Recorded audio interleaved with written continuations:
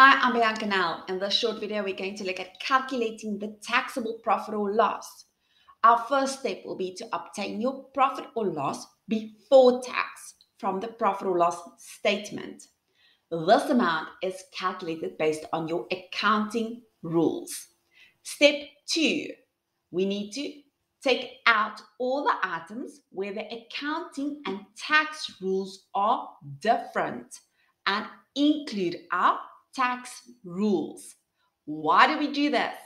We need to focus on our tax rules because we are calculating our taxable profit or loss.